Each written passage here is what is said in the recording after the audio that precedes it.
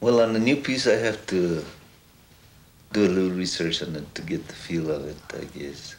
Like on that Santa Rita, I went all over looking for pictures and something asking what she represented, and finally I got to where I thought I could tackle it. The older penitentes, they know something about Mostery Santo, I guess. On our last meeting in the Morada, we talked about her a little bit, and usually they should have one of them in the Morada all the time. She belongs, she's a penitente santo. I use aspen mostly for my figures, and I've used cottonwood, but I always go back to aspen. I like it. I like to do the crucifix, and I like to do the death cart.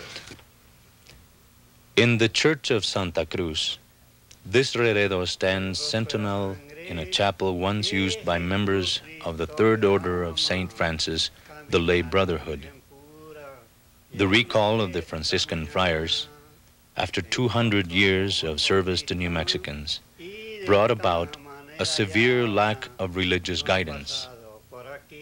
Arising to fill this need, the Brotherhood of the Penitentes, dedicated to the tenets of discipline and penance acquired from the friars, followed in the footsteps of the crucified Christ through reenactment of his passion. O Jesus, for my faults you suffered so much pain. At your feet you see me repentant, sweet Redeemer. Look, O sinner, on the Christ Jesus nailed to the cross. Look on the Son of the Eternal, expiring for love of you. Specialized santos were created for the use of the penitentes. Death, in all her stark and terrifying magnitude, and the life-size Christ, tragic and wounded.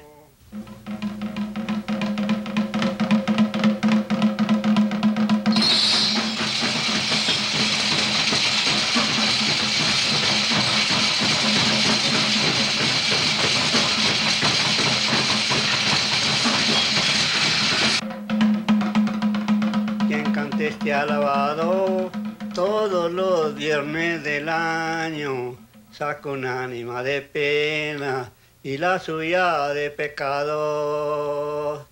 Quien lo sepa y no lo cante, quien lo oiga y no lo aprenda, el día del juicio final sabrá lo que este contiene.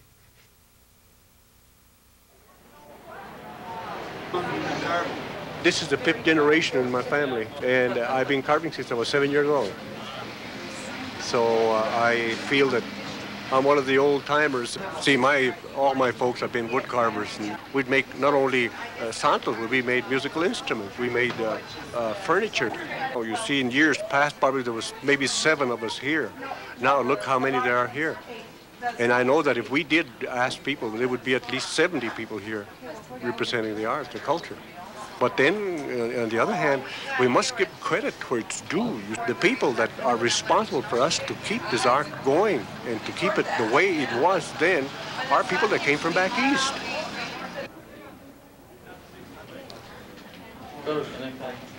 Hello. Santa Fe's annual Spanish market has encouraged many New Mexican folk artists since it was begun in the 1920s by the Spanish Colonial Arts Society. Hola, ¿qué tal? Muy bien. Bueno. ¿Conoce a mi abuela? ¿Conoce a mi abuela? El patrón de la cocina. Se llama Juanita. Y mi abuela se llama Rocinante. Son mis primos. ¿Son primos? Sí. Primo hermano. Sí. My grandparents San are Rafael. relatives of theirs. Sí. Although the contemporary Santero and Santera now carves predominantly for a secular audience, Santo making remains a means for maintaining a cultural identity, a link attaching the present to the past. And you get tired of just working on one thing, you know, like when I carve, I work on different things. You know, like I start, you know, with a santo and then going to bird, and I make crosses or squirrels, you know, just like I do a whole bunch of them, you know, at a time. I might start a San Pascual. You know, probably I'll work a couple of hours, you know, and I get tired. Then I leave it and then I start doing a beaver, and I finish it and I sand it, and I might end up making 3 or 4 or 5 or a dozen, you know, it just depends, I guess, you know, the way I feel. Because a lot of people ask me, how long does it take you? I mean, I haven't even, you know, timed myself, because I don't work on it, you know, like spend a whole day working on one thing. You know, I do a lot of them.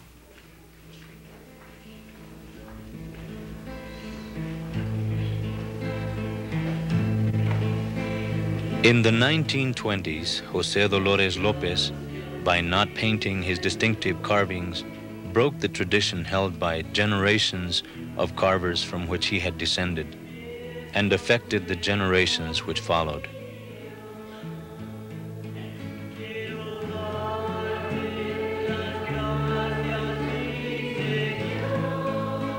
The patronage of the Spanish Colonial Art Society, the native market, and other crafts movements encouraged many other carvers: Celso Gallegos, Anastasio Segura, Griego, Ortega.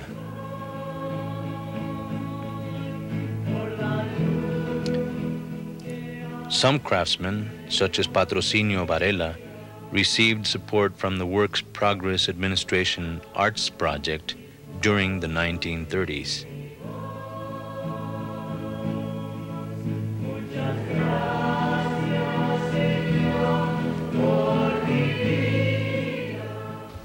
I like San Jose. He's my favorite. I've done large, really tall San Jose's. Other Santeros like my friend up in Dixon, Horacio, does beautiful, beautiful crucifixes. You know, well, you know, it's like him. You know, I go back to one Santo that's my favorite, and I really, really thoroughly enjoy. And that's, for me, that's San Jose. You know, I love to do the Santo more than any other Santo. You know. You know, I think that eventually a Santero picks up an empathy or sensitivity for one particular Santo, and he sort of calls him his own. You know, after a while, he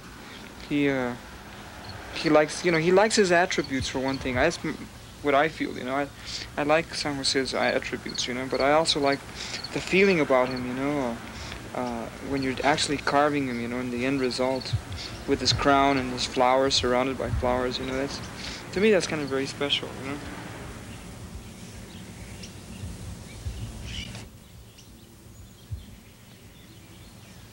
People come over and buy what I have or order something.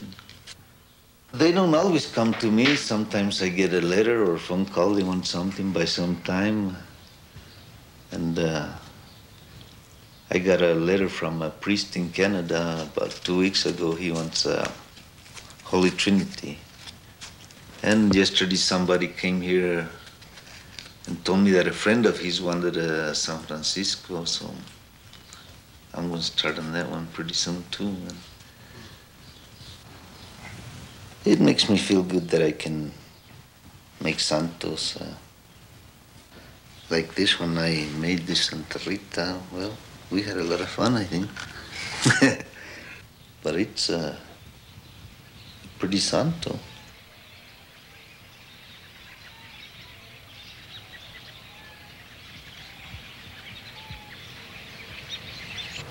Oh, I like color, man.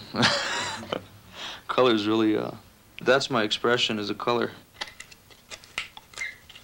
Oh, San Isidro comes directly from Spain, and he was related to the De Vargas family, the De Vargas that founded Santa Fe.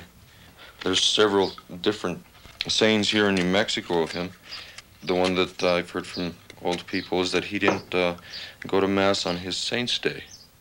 And, of course, God was a little bit upset about this whole thing and tried to convince him to go by threatening him to ruin his whole garden and things of this sort. He stopped working, so what he did was send an angel to do his work for him. And in some pieces in old folk art, you'll see that the angel's praying and San Isidro's working. And then the other one is, of course, that he didn't go Mass on Sunday. God threatened him with many different things, but one of them, he says, I'm going to send you a bad neighbor.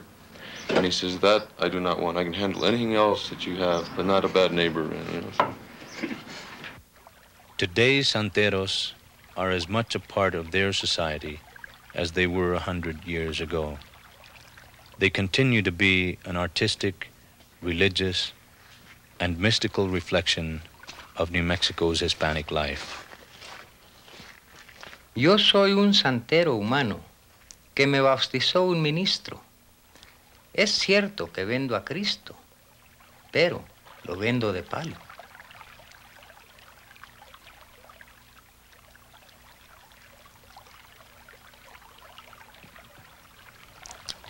Hizo Dios el paraíso y a todos nos redimió y a cada uno le dejó la mantención por su oficio, a unos para dar perjuicio, a otros para buen cristiano, a otros baraja en mano para poderse mantener, y yo puedo agradecer que soy un santero humano.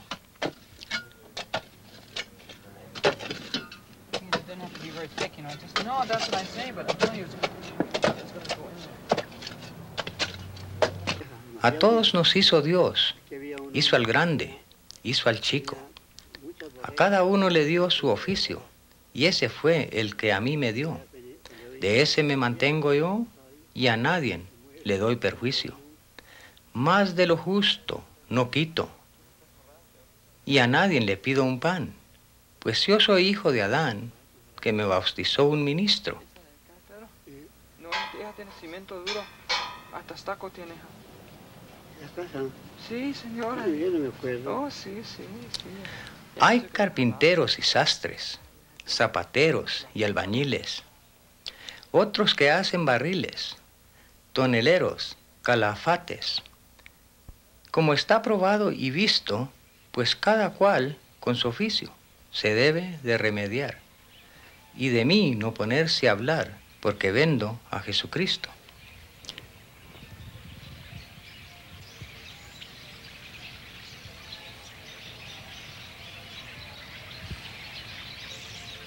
Cuando Dios quiso formar a todas las criaturas, les concedió en su ternura el oficio a cada cual. Nos debemos de conformar, pues Cristo nació humanado y sin mancha de pecado. Y le hago saber primero que vendo a Cristo en madero, pero lo vendo de palo.